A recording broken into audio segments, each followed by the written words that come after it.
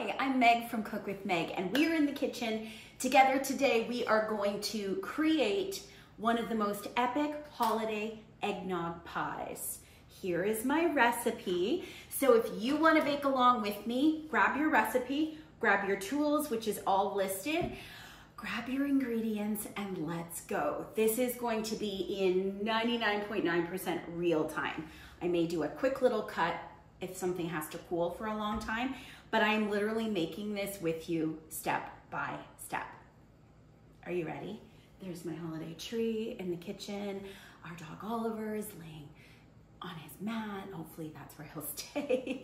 So let's get cooking. I'm super excited. This is a recipe that I put together for the Egg Farmers of Alberta, and I love it. It's pure holidays. It's an eggnog pie from scratch. So we're actually not using eggnog, which some recipes for eggnog pie call for mainly eggnog. This one is all scratch made. So we're gonna get our bake on. Here we go. The first thing, you will see me looking at my recipe. The first thing that we need to do is preheat our ovens to 350. And we need to get our graham cracker, buttery, nutmeggy, cinnamony crust ready to go.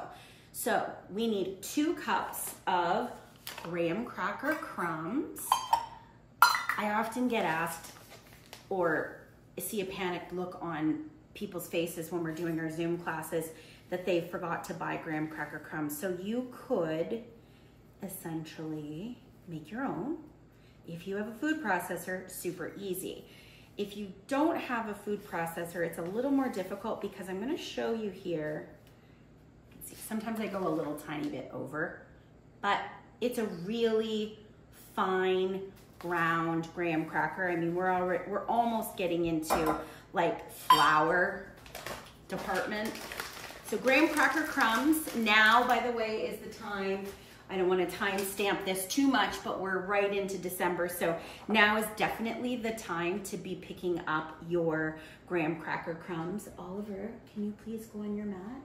Thank you, Lovey. All right, so I've got my graham cracker crumbs into our bowl. Next up, we want to add sugar. So some debates on adding sugar or not. I go ahead and yes, always add sugar. I feel like this is a really great opportunity to get a little sweetness and get a little spice. Sometimes I will even put a little touch of vanilla right into the crust. Really yummy. But we're going to do 3 tablespoons of just granulated white sugar. 2, 3. I put everything behind me after I use it. If you know me, you know I do that. If you're wondering, that's why. Cinnamon, little bit of cinnamon in the crust. We're going to do a 1/4 teaspoon. And now if I were making this at home, I don't think I would really be measuring, but I've had to become quite good at doing this for these types of videos because we want to make sure that we're, you know, staying with the formula, and baking, as you may know, is a bit of a formula. This is an eggnog spice, but for all intents and purposes, it basically has nutmeg in it. That's what we're looking for. So before we add our melted butter, I'm just gonna use a whisk.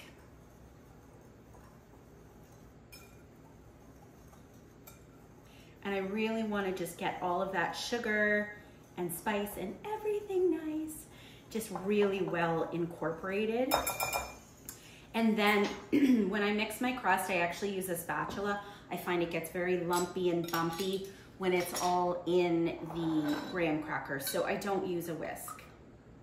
All right, we need a 1/2 cup of butter. We can use salted or unsalted. Stand by, let me grab my 1/2 cup.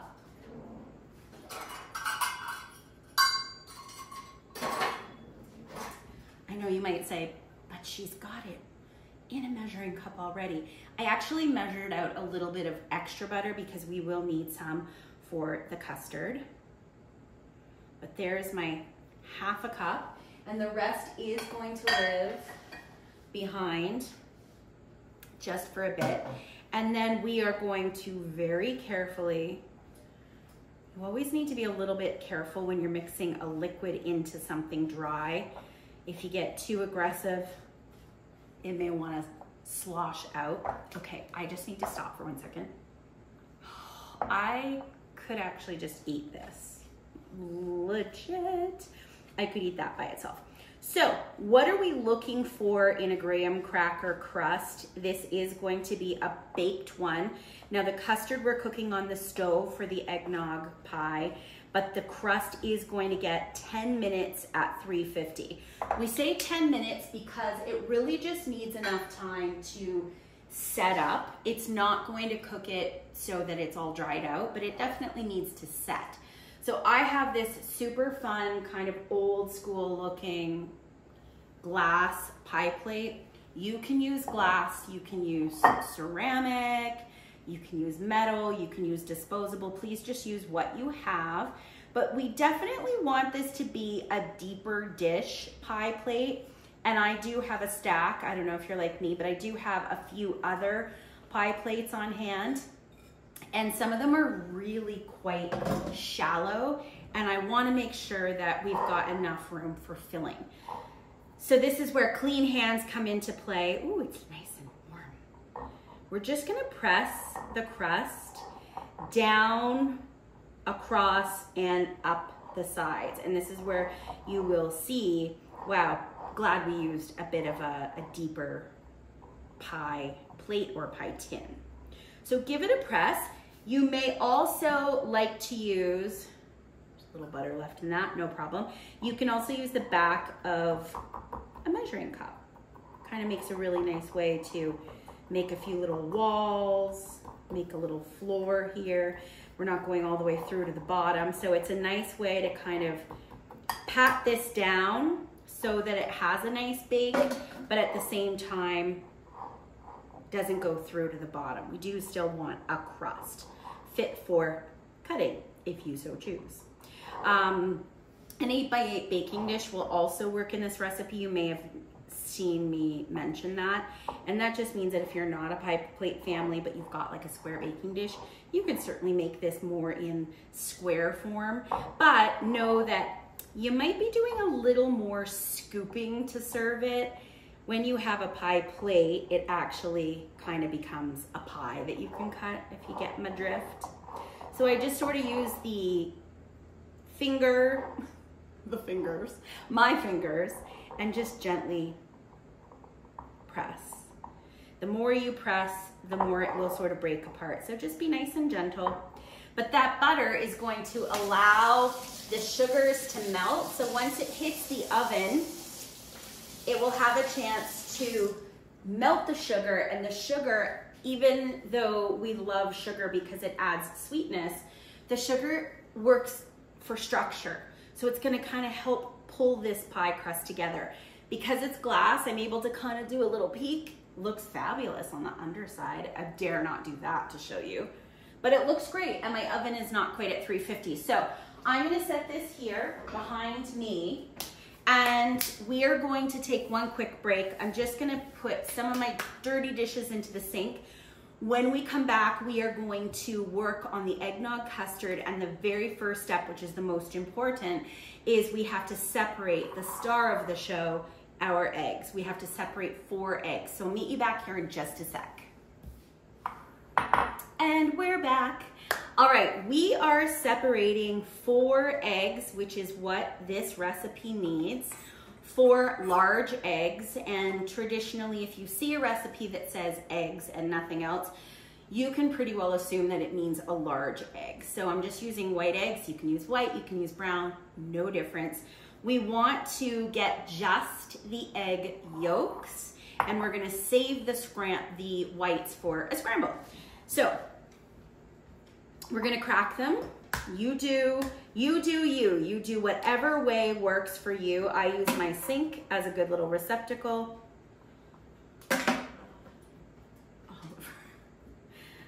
Oliver's wearing a cone. Okay, so there's one.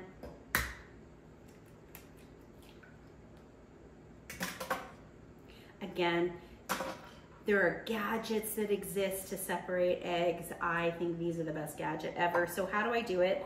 You can see nice little crack on the flat surface.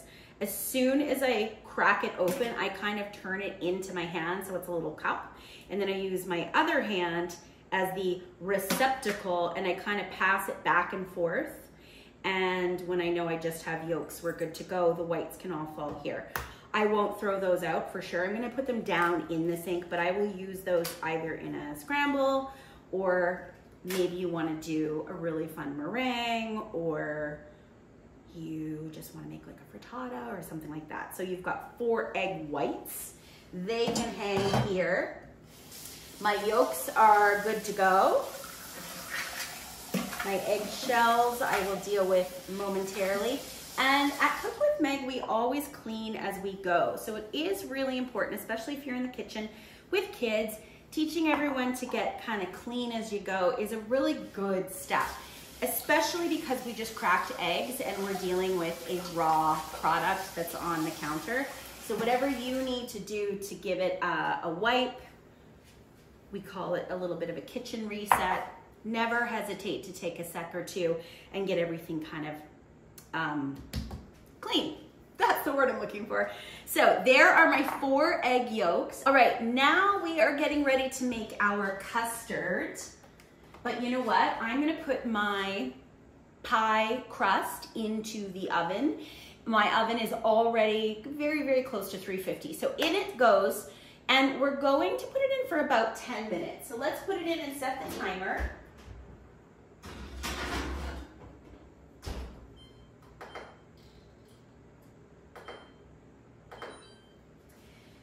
And know that that's it for cooking for baking. This isn't a pie that needs to go back into the oven. The rest we are going to be making stovetop. So that is it for using your oven. 10 minutes, preheated 350-degree oven. There it is, it's telling me it's 350. And what's gonna happen is it is going to just set up. We'll turn the oven off, we'll take it out, and then it will cool completely while we make our custard. I will give you a full disclaimer, should have at the beginning, that this pie needs to go into the fridge and really chill. So if you are thinking to do this for an evening dinner or a big holiday dinner, make it in the morning. That's probably my best bet, and let it kind of chill in the fridge all day. So we are now moving on to let's make the eggnog custard. We have separated our eggs, and now what we need to do is we need to heat 3 cups of whole milk in a saucepan until it's almost boiling. So let me grab some milk. I am using whole milk today. In other recipes, I would use probably what we have on hand, which would be 2%. My son and husband love 2. But I am going whole milk. It's the holidays, and I really want this to be a really epically delish pie and custard. So I'm going whole milk, which is 3.25% milk fat. If you don't have whole milk and your kitchen fridge has 2%, great. 1%, I might say no, only because you do want that milk fat to make this really luscious. So let's pop this back in the fridge. We are going to turn our burner on. I have an induction burner, which allows me to cook and still talk to you, and it does heat up really quickly.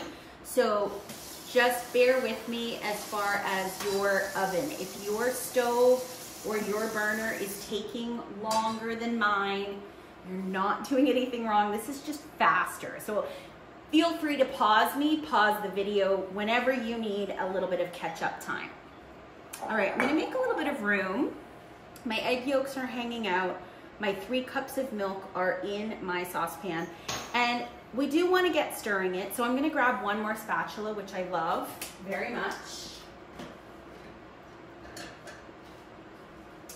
I really love a spatula. I think a whisk is also a great tool and time and place. But for me, I just feel like I like the contact of a spatula. And the reason we basically say keep the spatula moving when you're heating milk, you don't want your milk to scald and stick to the bottom of your pan, and then you've got little caramelized, maybe even burned bits of milk, which will change not only the color of the custard, but the texture. So, all right.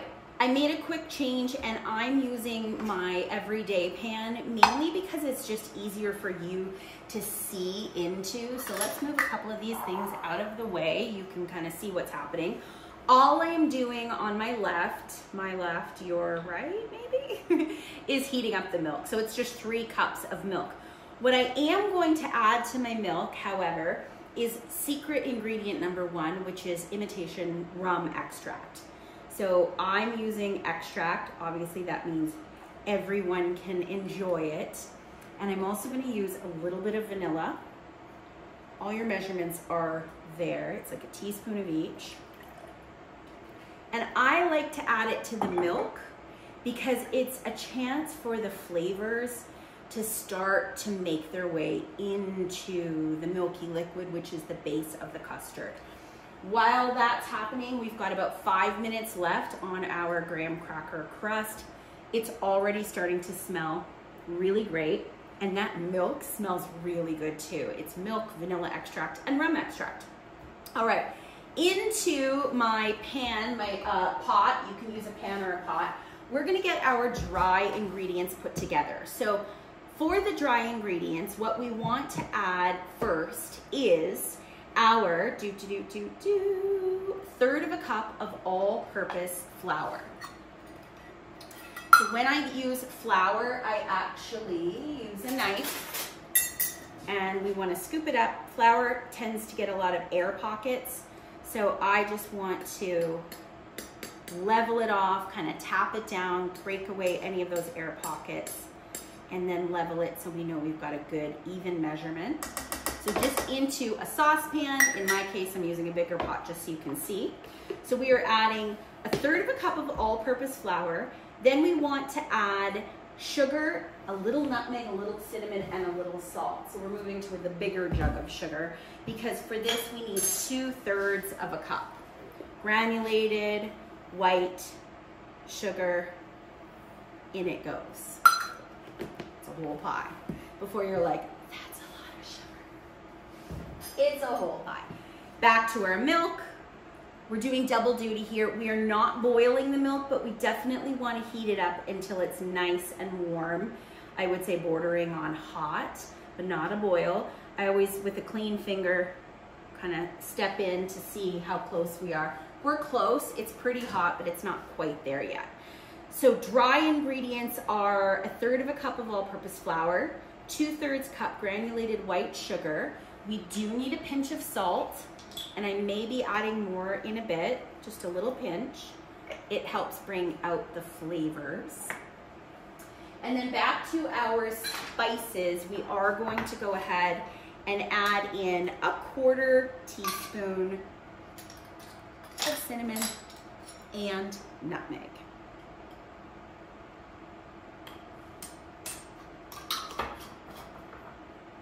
All very key flavors when it comes to eggnog. Now, I can use my whisk, although we want to be careful because this is a non-stick pan. We're just sort of blending it together. We just want the dry to kind of hang out. You're wondering why is she mixing just dry ingredients? This is where the hot milk is going to come into play. So get it mixed. Then we wait. Now it's a waiting game. We're waiting on our crust. We're waiting on our milk. If you are stirring your milk and you happen to kind of feel that there's almost like a little seal across the bottom, that's just telling you that you need to be stirring it a little more. So almost boiling. We're gonna take it off the heat here. There we go. I wear a black shirt. I do love color more than anything, but I wear a black shirt so that you can see things. I'm a good like backdrop. If I'm holding up ingredients, you can see them. And I just saw some steam puff up. So we are definitely at the point where our milk is a beautiful heat temperature. I think we're almost ready to take it off the heat.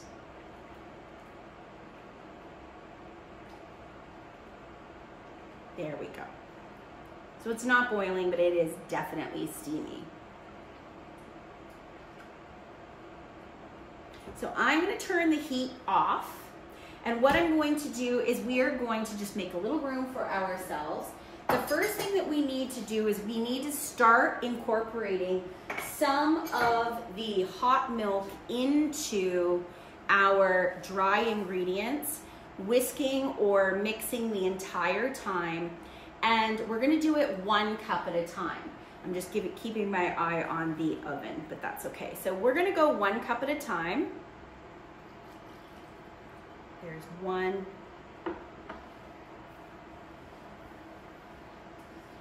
It's really great when you can use hot milk, especially if it's going into sugar and flour and spice.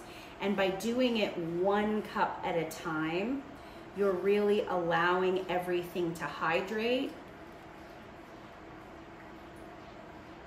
So it's not, oh, that's so much hot liquid on a whole bunch of dry ingredients, and then everything's just a real clumpy, lumpy mess. So we're just gonna do 1 cup at a time. And I use a spatula so I can do this. You can whisk or spatula. I like to kind of really get in there and give everything a chance to kind of smush and break down.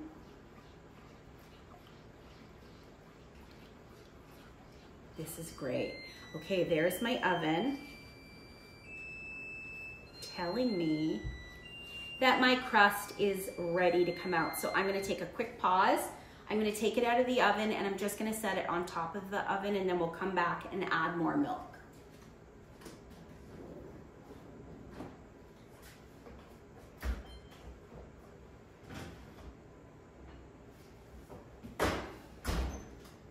There it is. Oh, that might be the best holiday smell ever. It is just starting to get a little bit of color. I mean, it was already a beautiful color, but you can see kind of around the edges, it's starting to get a little more golden. Looks great, smells great, needs to cool. And that's it for that portion of the cooking. All right, so now let's get back to this hot milk, adding the hot milk into our flour, sugar,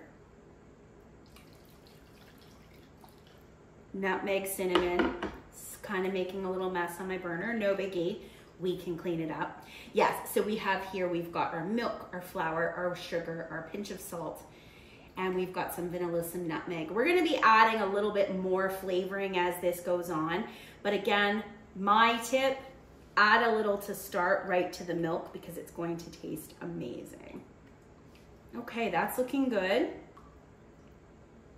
It's also a really good chance for you to kind of like push your spatula or your whisk through and make sure that there are no lumps. And so far, so good. There we go.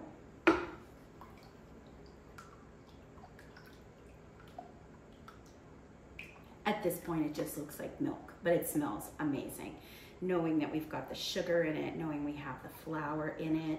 That flour is gonna help everything start to come together and thicken. What I do wanna do, and I can because it is an induction burner, is just wipe this off. Beautiful. Give that another couple of mixes here.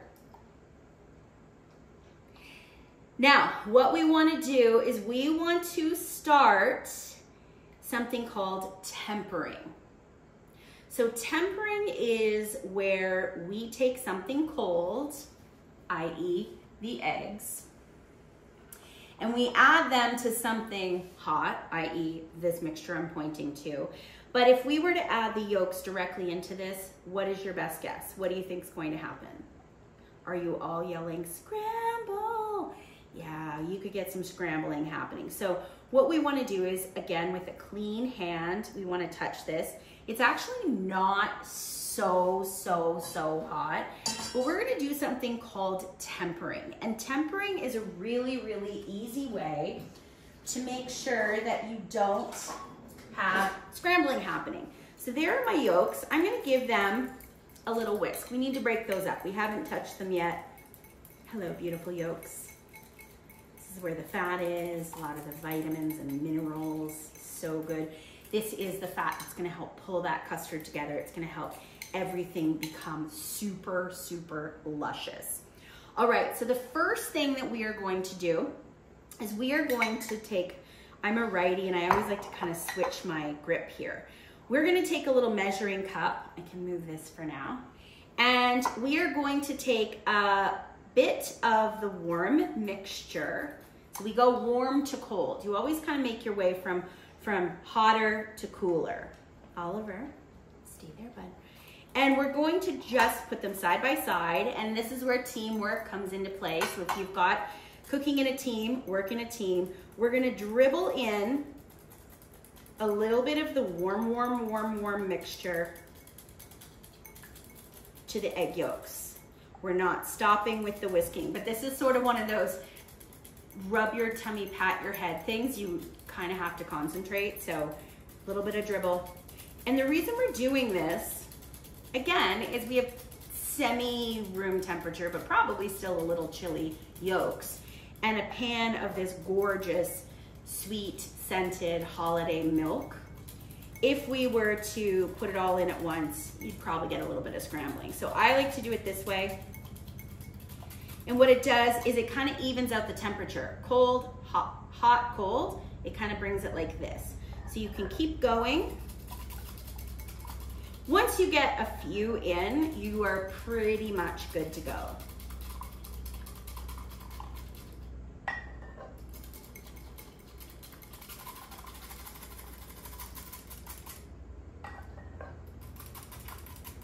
always forget that when I'm really concentrating, I'm like, my face is quick.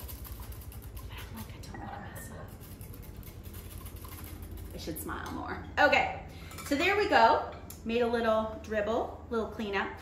Now, if we did the test, we are good. We are lukewarm and we are semi-warm, but I'm okay with that. So now I can kind of do the opposite. So the opposite is literally the opposite. We are going to now have this part moving steadily. Oliver, on your mat, bud. And we're gonna bring the egg mixture in this way. So we know we tempered it to a point where we're probably nice and safe. And I am actually going to use this everyday pan to finish the custard. I'm not going to put it back into a saucepan. You might have been working with 2 saucepans and that's cool. We're gonna turn the heat back on to a medium and we're just going to cook the custard. So what have we done? We have literally taken our pot, cut. Oliver, I need you over here, okay? I need you on your mat. On your mat. You're making this very difficult. On your mat, Bubba. I love you. Stay.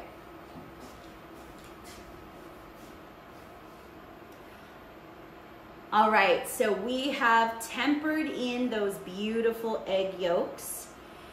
And that just meant that we took our very warm milk and we added a little bit of milk at a time to the egg yolks to increase the temperature of the egg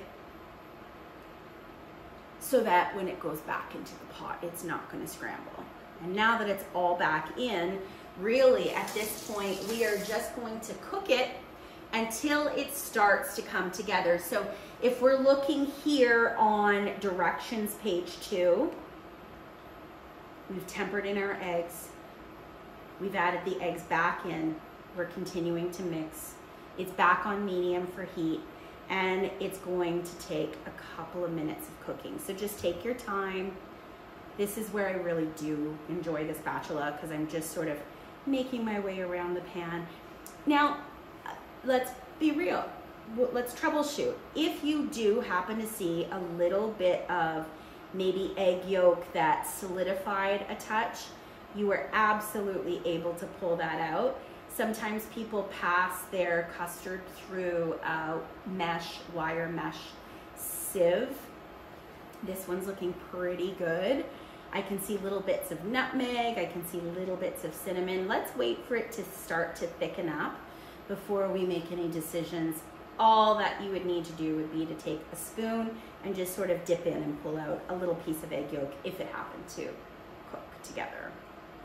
All right, so I'm going to be here. Medium is the heat. This obviously has to come up to almost a boil. Right now it is just a big, beautiful pot of what looks like milk, but remember it's got the flour, the sugar, those 4 egg yolks. It will start to thicken, but it'll take at least 5 to 8 minutes. So just keep stirring it. You will notice the thickening is going to happen. Just give it time. When it starts to thicken, think in your mind, this needs to go into a pie crust. So it needs to look like thick, luscious, sticky pudding. So we want to get it to that point. We still have to add a couple of ingredients off the heat, but I'll meet you back here when you have a pan of thick, sticky pudding. Meet you back here in just a few. Okay, we are back, and I have been tending to this, but I have switched to a whisk because when I ran my spatula through, I definitely was starting to see clumps, and clumps are a good thing. But what I want to do now is just use the whisk to really start to break those up. So it is thickening, it's starting to become more of a pudding consistency. And remember, excuse me, this will firm up big time once it's off the heat, and even more so when it's in the crust and in the fridge.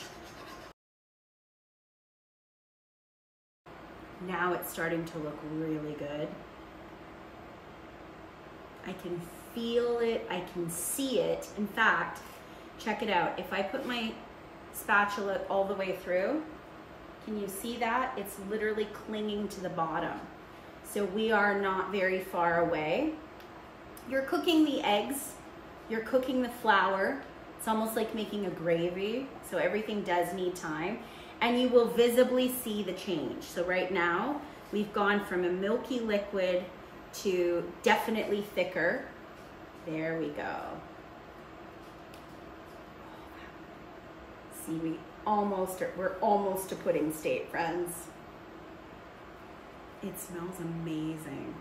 It's a little easier to see because I'm using such a wide pan. If you were using a saucepan, know that you would probably need to really whip it to see. There we go. See how thick that is? That's ultimately, and there it comes to a boil. I would say now that we're at a boil, I'm gonna turn off the heat. It smells amazing. It smells like eggnog. It smells like hot eggnog. I'm gonna pull this right off the heat. Give me 1 sec. Let's move this out of the way. That, whoops, looks amazing. I mean, it literally, I think probably to the second, this took 5 minutes. But see, the beautiful thing about pre-mixing all of that flour and sugar and some of the spices into the hot milk was we got rid of any chance of big lumps and bumps. But I'm going back in with my whisk. Oh yeah, this is amazing. And we're gonna just carefully, without damaging our pan, whisk out any of the real big lumps and bumps. Now, we still have to add a couple of ingredients. The first one is butter. So if you are looking at your recipe, we need 4 tablespoons of butter. So I've got mine in little lumps. This is where it gets amazingly decadent. We're gonna put those down in. We're gonna give that a chance to melt. And we are going to get a spoon because we wanna taste it. As the cook, we get to taste. We're gonna let that butter melt in, which is again going to give that richness, right? To this point, we didn't have any butter in the custard. And the butter is not only gonna give a richness, but it's gonna help everything pull together, especially when it cools. So the smoother you can get it, the more compliments you will get when people cut through their beautiful piece of pie. Now, I want to be very, very, very honest with you. This is a pie that is sort of tan in color, which would be fairly reminiscent of a true eggnog if you made homemade. But commercial eggnog definitely has some color that has been added. So I'm going to give you the option, and I'm actually going to do it tonight. I'm going to show you by adding just a drop of yellow coloring how you can change the color to make it a little more buttery in color, which in our minds maybe makes you think of traditional eggnog. So we'll meet you back here with a little bit of color. This is absolutely, I have some gel color. It's absolutely not necessary. Right now it looks kind of like a vanilla pudding. But if I put just one tiny little drop, now we're really yellow. We may have gone too yellow. But you know what? That to me looks more like an eggnog. Kind of looks like a lemon cream or lemon pudding, or an eggnog pie. Especially if you are making this for the holidays and you want to pipe whipped cream on top. This probably looks a little more traditional. Maybe go a little less than I went, but it looks really good. All right, so the butter is in. I think we need to taste it. Remember that we already added the rum extract and the vanilla, but I want to see here, what does it need? This is our chance, last chance. What? What is happening? That is so good. I'm going a little more rum extract. And I'm going a little more nutmeg. And I'm going another little pinch of salt. This is where you can have fun. Now don't get carried away. I sometimes do. But I mean, I'm going eggnog. That's actually really pretty. Now that I'm looking at it, the color, it's really pretty. Commercial eggnog is definitely yellow. Homemade eggnog, not as yellow, but a little bit of coloring is fine. Okay, this looks amazing. You can see the little bits. You can see the little bits of the nutmeg and the cinnamon. Oh, really get in there and give this a really good mix. Now, I will be very honest with you. You really do kind of need to let this almost get to room temperature before it goes into the crust. But I'm always pretty impatient, so I think what I will do for today is to get it into the pie crust just so you can see it, but then we absolutely have to go into the fridge for a few hours at minimum. Here's my last test.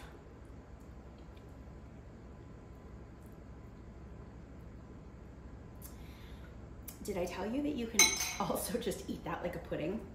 That is unbelievable. Wow. Okay, it's so good.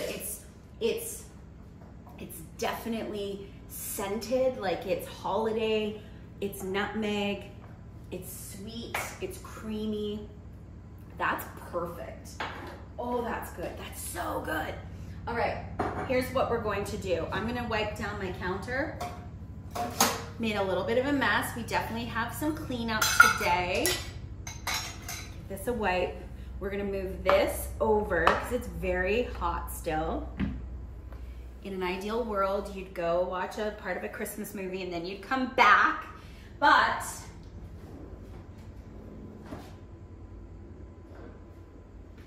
probably want to use oven mitts, but I do pick stuff up quite frequently, so my hands are a little immune to the heat. So this is perfect.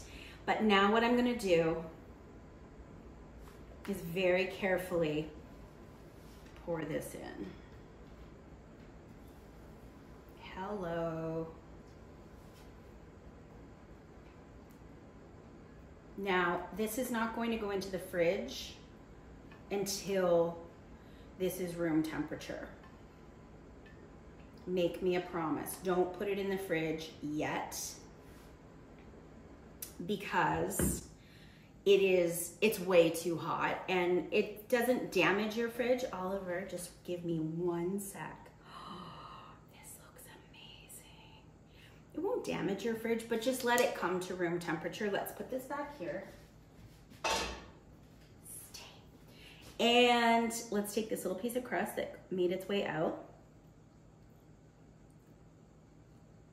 Oh my God. Okay, I'm very proud of this. So, what do we have? We have an eggnog pie. Friends, we made eggnog pie. I'll show you. Sometimes I tilt it if it's a little off kilter, and there it is. It looks amazing.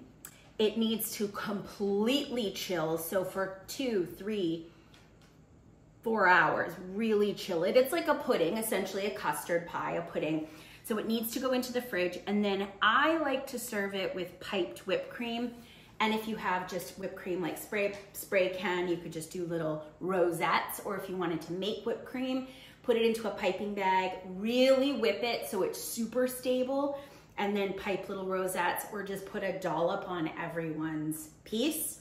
I hope you enjoyed this. It smells amazing. Let me smell it. Oh my gosh, it smells like the holidays. Hope you enjoy making your eggnog pie. I am Meg Tucker. For more with me, you can find me at cookwithmeg.com. I teach classes for all ages, and they are all virtual, so you cook directly from your kitchen into mine. And I also do a lot of work and partner and recipe development in classes with the Egg Farmers of Alberta. Namely, 1 class per month is totally free at cookwithmeg.com, where we are making these fun recipes, and this is one of them. So hope you enjoyed it. Please find me on cookwithmeg.com, on Instagram at cookwithmegtoday. And at the end of every class, we say one thing. We always say, we are awesome, because I want you to remember that at the end of every day, no matter how your pie looks, did you have fun? Check. Did you learn a few new things? Check. And are you sharing this with the people that you love? I would hope yes. I would call that a success, and for that we need to celebrate. So on 3, we are awesome. Thanks everyone, and we'll see you soon.